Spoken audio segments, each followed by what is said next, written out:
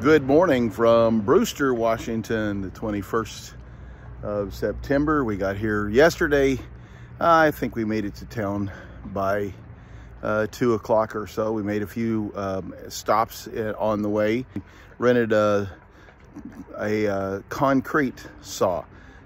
Today, David, the guy that contractor has been working on it, is going to be at our property. He will be cutting the expansion joints in the concrete slab today, and so we rented that saw for him to pick up, take care of that. And then a few things we did, a few little errands in Omak on the way down, and so we are here and ready to go for services tomorrow. Looking forward to what God is going to do in His house. You know, the Lord is always faithful. We as people, we never get things exactly right. We're just, it's the way we are.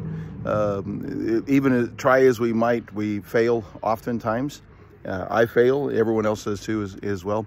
But God is always faithful. And after over 40 years in the ministry and many more years than that, being a Christian, I got saved at age 17. I have seen that God is always wonderful and always faithful and always good to us. Have a great day today.